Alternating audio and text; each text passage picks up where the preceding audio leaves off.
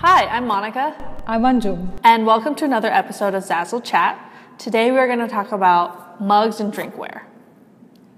So Monica, starting with mugs here, this is a line that we've had for a really long time. What's really new? What's changed? You're right, this is definitely not a new product. We have had mugs since pretty much the beginning. It's one of our first products, but we have recently gone in and updated a lot of the shots, a lot of the photography, and a lot of the style of the mugs. And we wanted to let you guys know the changes and inspire you guys to see the actual styles in real life so you could be inspired to design. So without further ado, why don't we kick off with the classic mug.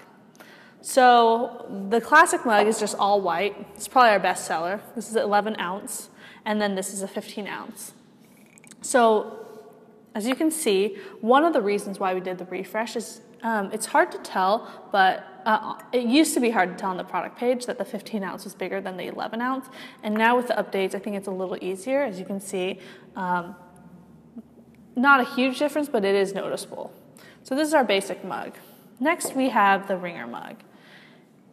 And then we added another style called the combo mug. So as you can tell, the ringer mug has more ink inside, and then the combo mug has ink inside as well as the handle. So these are the three basic styles. This is the classic, basic, ringer, and combo. They all come in both the 11 and 15 ounce size. They're all, as well as the rest of our drinkware, FDA approved and tested for foodware, so we're all compliant there. They're all made of 100% ceramic construction and can be placed in both the microwave and the dishwasher. So you can be rest assured that everything's been tested and approved. One of the things that we did in the refresh was to make sure that we had the same consistent colors for all of these. So we went through, and as you can see, if you zoom in, you can see we now have 10 colors across both the combo and the ringer mug. And it's consistent between the 11 ounce and the 15 ounce sizes. All the colors are really vibrant and beautiful, and I think it really gives you a good variety, not just you, but also the consumers, a good variety for the type of mugs that we want to choose. So now that we've covered off kind of the basic mugs, within the same product tool, there's actually some other style mugs that we wanted to share with you and let you guys know how you can easily style switch. So within the product type, there's also the morphing mug. So the morphing mug also comes in an 11 and 15 ounce. And Anjum is going to be my assistant today and hand me some hot water. What I love about the morphing mug, and it's a really, really fun product, is I'm going to pour hot water into the morphing mug. And you can slowly start to see the design will emerge. So just to give you guys a heads up, the morphing mug, you see it's starting to work here. The morphing mug, you can't really see the design, but if you look closely, the design does kind of peek through. So it's just something to note when you are designing, but it really is, you know, as the name suggests, it morphs. And then, I mean, this is pretty hot water. And then once the water cools, it kind of goes back to black. This is a great gift idea, as well as all the other mugs, but this is a really fun idea for, you know, kids or someone who'd be really thrilled by that. Again, it comes in both the 11 and 15 ounce size. Next in the tool, we have beer steins. So the beer steins come in two colors, as you can see, the white and then the blue-gray, white gold, blue-gray. These are 22 ounces, and they're very festive. So,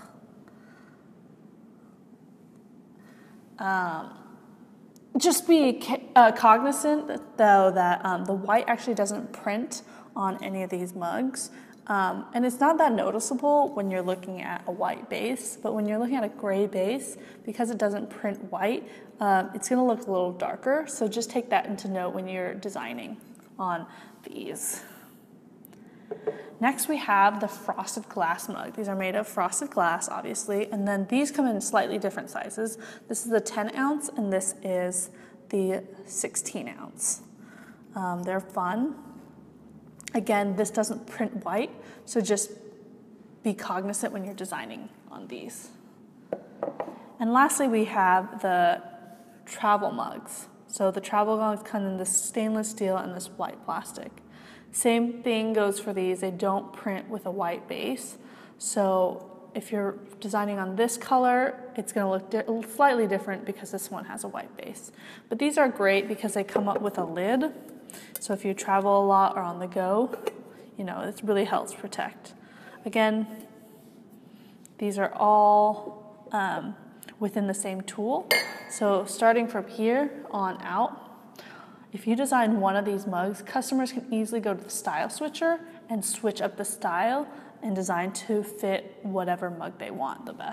Next up, we have the specialty mugs. Another reason why we did this refresh is because our old photography didn't do the best job of showcasing the size difference. For example, the jumbo mug and the espresso mug really looked about the same size when you looked at it within the product tool. And now with our new photography, it's going to look a lot different. As you can see, the jumbo mug is a lot bigger than the espresso mug when I hold it up side by side.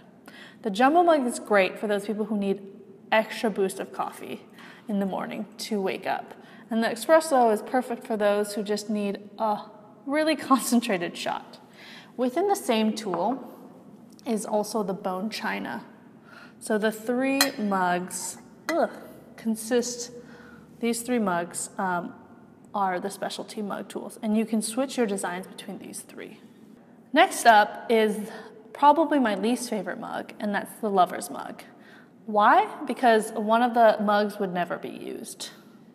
The lover's mug featured two kind of mugs nestled within each other. And they each have kind of a heart shape handle. As you can see, one of the mugs is kind of a normal functioning mug, and the other one kind of got the short end of the stick. But, that's what happens when you have a lover. One always gets the short end of the stick. Next up is our soup mug. The soup mug is really big, and it's perfect for soup or ice cream. Really any liquid form or non-liquid form.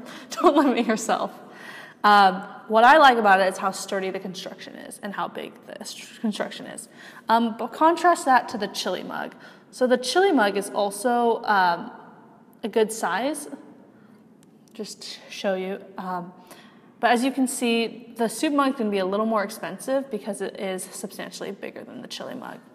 One thing about the chili mug that we don't do a great job currently of featuring is actually the chili mugs easily stack on top of each other.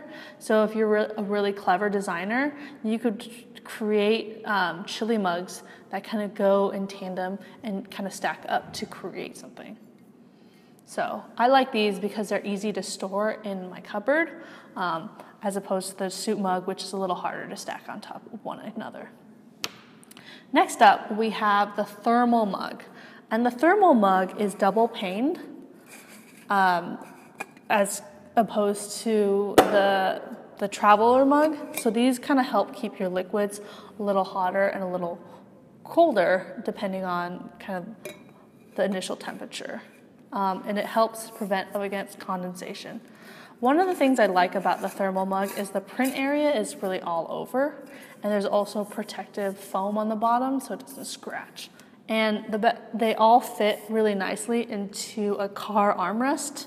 So this is, again, a perfect size for the car and traveling. And lastly, not within the mugs tool, but it is drinkware, is something we added earlier this year is the mason jars. So we have two sizes for the mason jars, and they come with and without handles. And so these are really fun. These don't print with a white base, so again, take note. But they have been doing really, really well, and they're very popular within the weddings arena. They kind of add that artsy decor to events. So they have been doing really well. We just wanted to show you the mason jars as well. So Monica, why don't we contrast the design areas of each of these different styles against each other? So beginning with this entire range of classic mugs, if you could just tell us what the design area on this is versus the specialty mugs and the chili bowls, the lover's mug and the thermal tumbler. So, I mean, we last year we increased the height and the design area, but it still doesn't go to the top just because we need some safety and the print process. But we have increased it substantially, and we've increased it to kind of really to the edge of where the handle is. So it's a lot closer to the handle than it was before. Yes. Okay. And then that area is very similar across all these mugs, including the morphing and the traveler's mug. The traveler's mug doesn't cover like the skinnier part because of how basically how it's the design that are printed are they're printed on paper, and then they're clamped onto the mugs, and then they go through a heater, and then the designs are kind of fused onto there. So the clamp can't securely clamp the bottom, so that's why it's only limited to this area. So if I had a pattern on, let's say, this mug, and a customer were to switch over, the pattern would take up only this much area, and this would be printed in white in this case and stainless steel in that case. Correct. All right. Is that true for the morphing mug as well? So if you had a pattern that went all around, all of it would show up once the heated water is poured into it? Yes. So the morphing mug and kind of the classic mug are all the same style. Mm-hmm. It just has another layer to kind of help coat it. Awesome. I know you also talked about which mugs print white and which don't. Let's go over that quickly so that we can summarize which mugs would have white ink printed on it and which would not. So actually none of them have white ink printed on it. It's just really these have a white base, and so even though it doesn't print white, if you have a white part of the design, we just won't print on it and it will show up white. Whereas why I said make sure you take careful note is because the stainless steel and the kind of the stein, because it doesn't have a white base, your white will just show up as the stainless steel or the gray part of the mug. So designers, another reason why this is very important is because some of our other products also don't print white. And if you have a white design on there and a customer sees it, they might end up ordering the design, but what will turn up is a blank mug. So just be very careful that your entire design is in white or a large part of it isn't white, so that there is some other substantial design on the mug itself when they receive the order. Correct.